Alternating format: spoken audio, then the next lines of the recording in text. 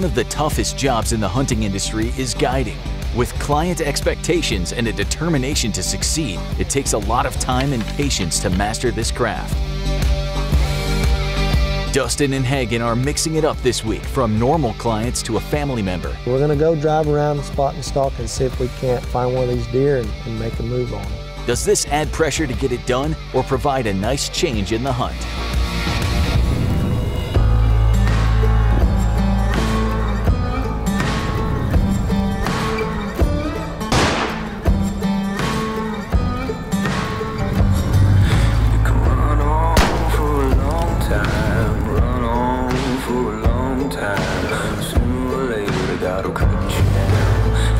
God's gonna cut them down.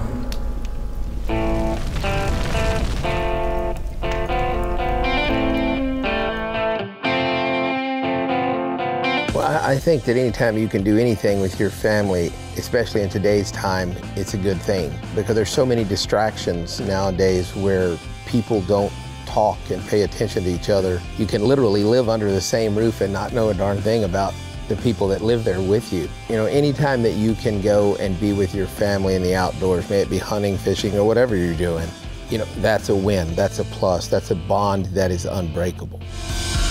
All right, special day. We are at school in the pickup line right now to pick up Miles from school.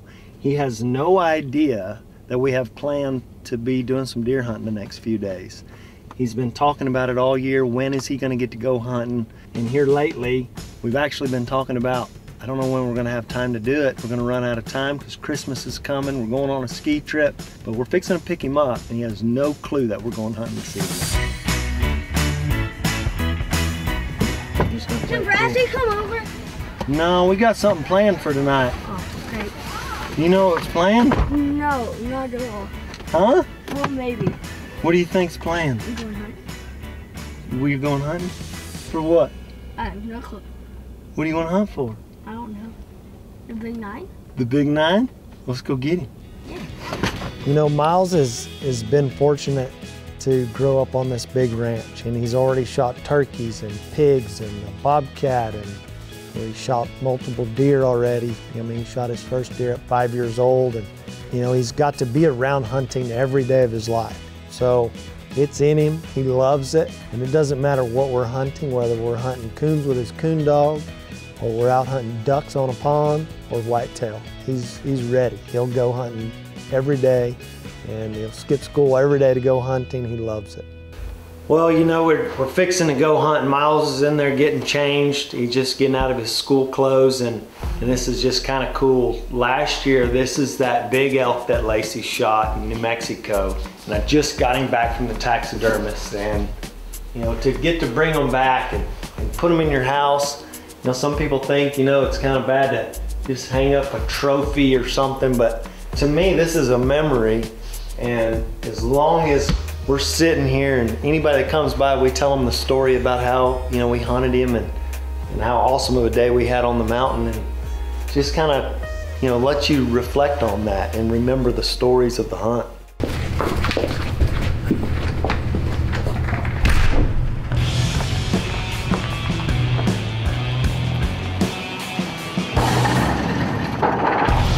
Typically with Miles, I like to hunt in a blind. It allows for him to have time to calm his nerves, make sure he's, you know, got a good rest and all of that stuff. So, you know, I'd like to sit in a blind with him, but he is getting a little older, and last year we spot and stalked a deer to where I think he can do that. So we're gonna cover some ground, and we've got a few bucks that we're looking for, but they're far apart. We're not gonna see them in the same area, so if we sit in one spot, we limit our chances of seeing them. So we're gonna go drive around and spot and stalk and see if we can't find one of these deer and make a move on them.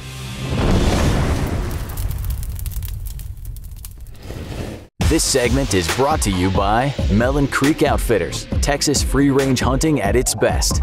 With a 110,000-acre ranch and 3,000 square foot lodge, clients can hunt deer, hog, turkey, predators, and more. Mellon Creek Outfitters, raising standards, not fences.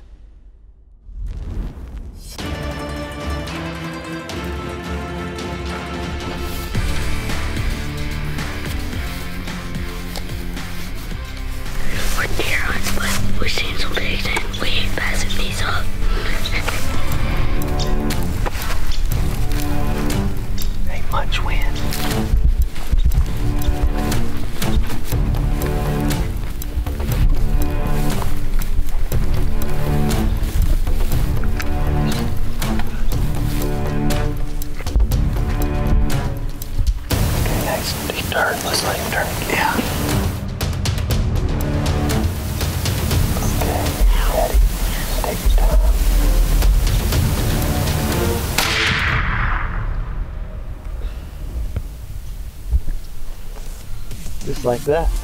Smoking. I was quiet because I thought another one might stop. You could get another one. Hey, you act like you've done that a time or two before. I have. Well, Let's go. guess what? Skin. You got to skin this one. Because, I say we don't skin him. well, how else are you going to eat it? I hate. Why do we shoot pigs? I mean, look at all this. Tearing up our plates. That's a very good point. This is why we shoot pigs right here. You can see this is fresh rooting that they just were doing as we shot this pig. So where were you aiming? Next. You hit him right back here in the butt. Calling it next shot. Huh? Next shot, I'm calling it. Where you go? Flip him over. Show me where you shot it. Next shot. You hit him right here. Well, not in there. Like, I said next shot. Called it, bud. Good shot, man. Called it. Hey, that's Next shot, flip him over. When we're out here deer hunting, anytime Miles sees a pig, it turns into a pig hunt. Miles, I've gave him the job to be on pig patrol, and he likes it.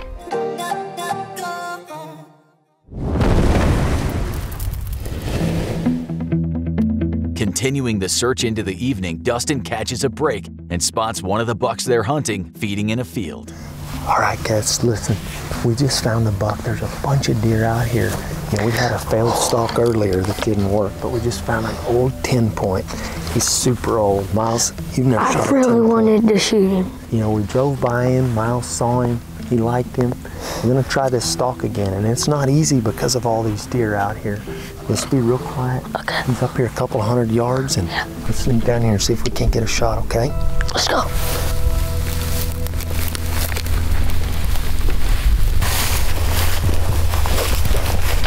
I see him, I think. I see him. Nice. Okay. Hey, listen. Let's get up to this fence, and then let's shoot him on the stitch right here. Okay.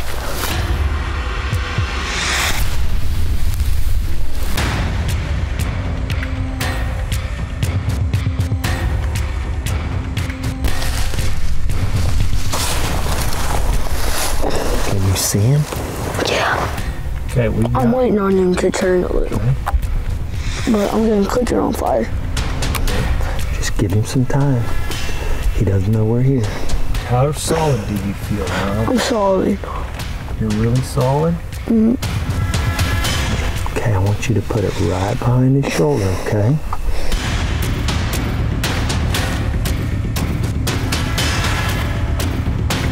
You ready? Yeah. Okay. Shoot him when you're ready.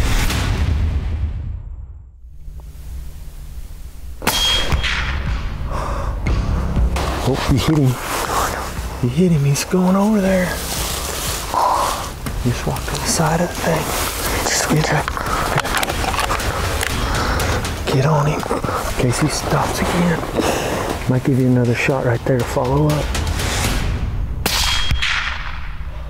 Boom.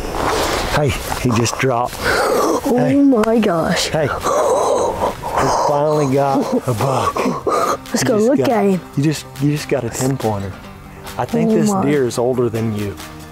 He probably is. He's not the biggest buck in the woods, I want to go look at him. but he's definitely old. Let's go look at him.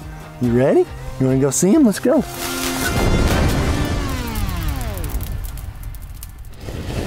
This segment is brought to you by Mellon Creek Outfitters, Texas free-range hunting at its best.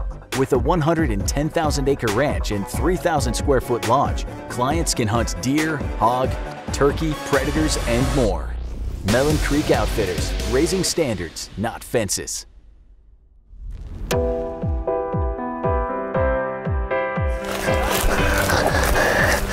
Oh. Huh? Yeah, it's giant. He's giant. Oh my gosh. What's going on here, buddy? I just shot a monster. Heck yeah. I want to know where I shot him. Dude, I let's think get him out of here. Heck yeah. I just smoked a big old deer. Big old 10-pointer, you know? Mm-hmm. I mean, Look at the body on that Yeah. sucker. Oh, man. oh my gosh. What do you think about that? And monster. Heck yeah. Well, Miles has shot a lot of deer before. Well, not a lot, but he's probably shot more than most 8-year-olds. To see you get excited to shoot this one is just as cool as when you shot them bigger deer. This deer is a post-mature buck. I mean, he's old, and that's a good deer to get out of there. That's your first 10 point. Hey, we got him. He'll be going home with us. What's your favorite part about shooting a deer? The back strap. That's what I'm talking about. Watching Miles grow up and watching him learn from everybody around him. You know, he grows up in a hunting camp, so you know, he picks up on little things, and I enjoy teaching him and passing on some of the knowledge that I have. And that's what my job as a dad is, right? I mean, I'm supposed to show him things and teach him things and let him figure out some of them on his own. It's no different than a teacher in school teaching kids how to read and write. I'm just teaching my kid how to do a lot more fun stuff than reading and writing. We're hunting and killing. How are we gonna cook it up? We're frying it. Frying it up? You heard it, Miles. He likes fried backstrap, mashed potatoes, and corn.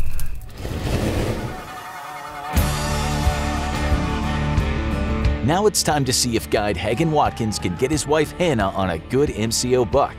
He has a special one in mind that he knows she will love. You know, Hannah didn't really hunt much before we started dating, and I don't get a lot of chances to hunt with her, so the chances that I do, I value. I really do enjoy getting to hunt with my wife. It's always fun.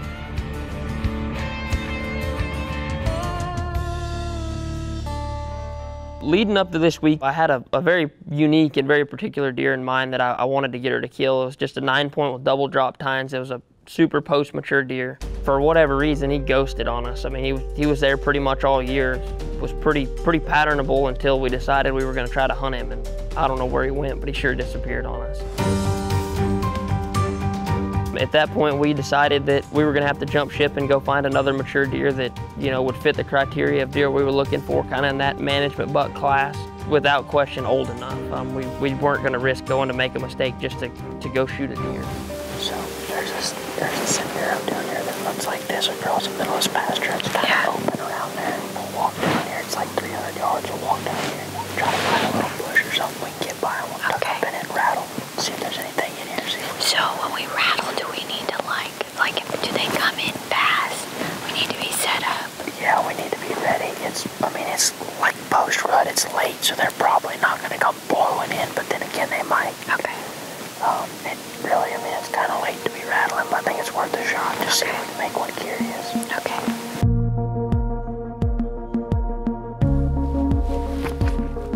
I'm ready. I'm nervous. I've never done this. I feel like I need to be ready in case it comes out.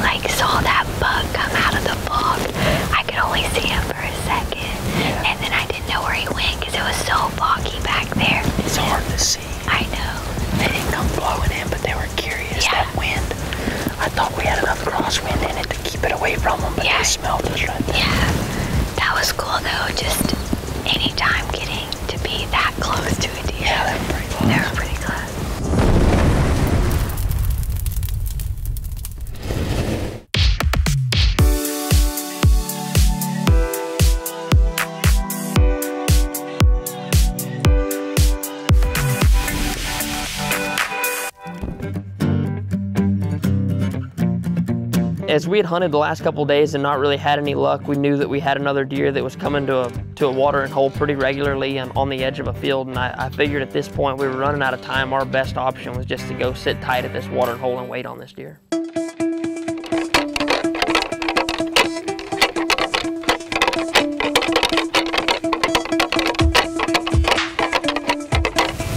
we've got some deer on camera coming to this water draw. There's been a lot of deer feeding in these fields back here behind us in the evening, so kind of made us a little brush blind, found some shade to sit in here. We're just gonna hang out.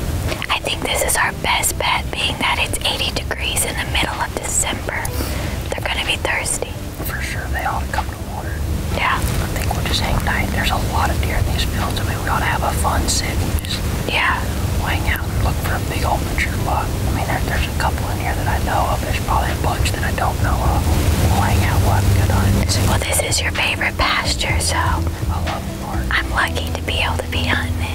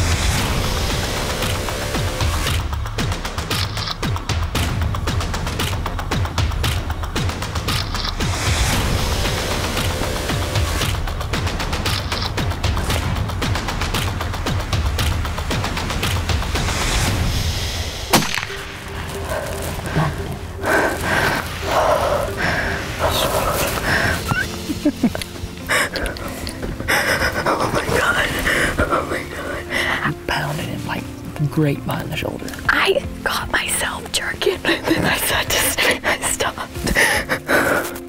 I'm not sure, but I think we ought to give him about 5 minutes. Okay. And you should probably put your shoes back on. I had no idea that you had Indian in you. A little barefoot Mohican sneaking. Did I really make a good shot? This grass is so tall.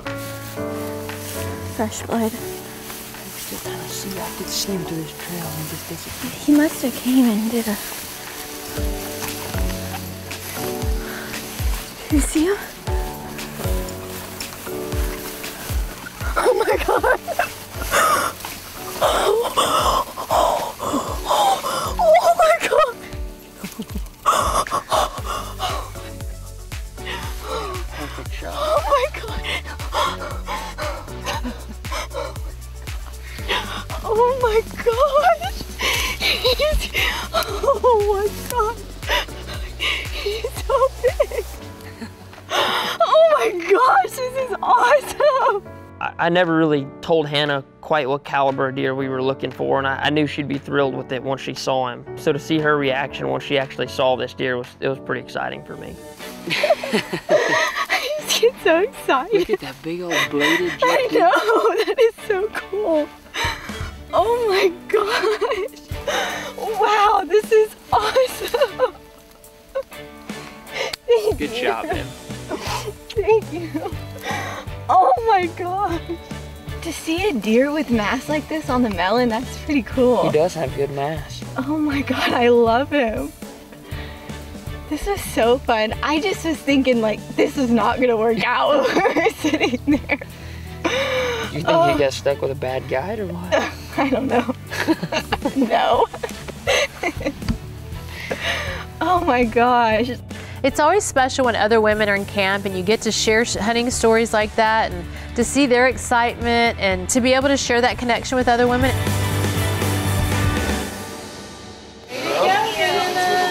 That's awesome. Look at him. He's so nice. Oh my God, I was so excited. He's got the wrong deer. What do you do that for? That is my favorite part. Oh my God. Super cool. I wasn't expecting that.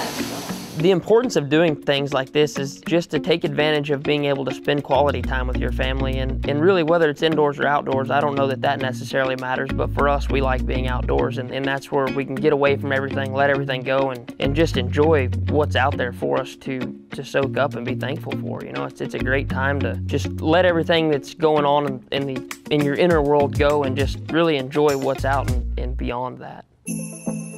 Heavenly Father, we would like to pause and give thanks for these things that so often get taken for granted. We know that none of this would be possible without your infinite wisdom, mercy, and love for all of us.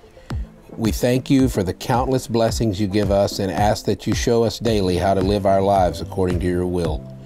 We also ask that you guide our nation back toward your desires. In Jesus' holy name we pray, amen.